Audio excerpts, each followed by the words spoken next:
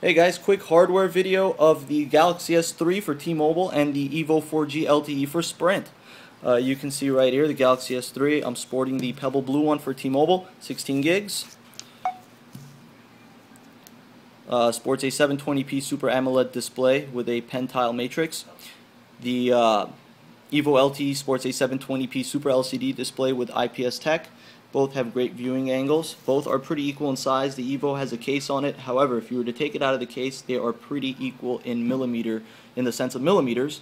The Evo is a very, very gorgeous device, and one of the reasons why I prefer the Evo's design, not only because of the metal unibody, but also because of that kickstand. That kickstand is so convenient in so many different ways, and you don't know that until you actually own it, how convenient it really is. Other than that, both running for different carriers. I'm going to be doing a software overview soon, so you'll see that on my channel, uploaded probably later this week.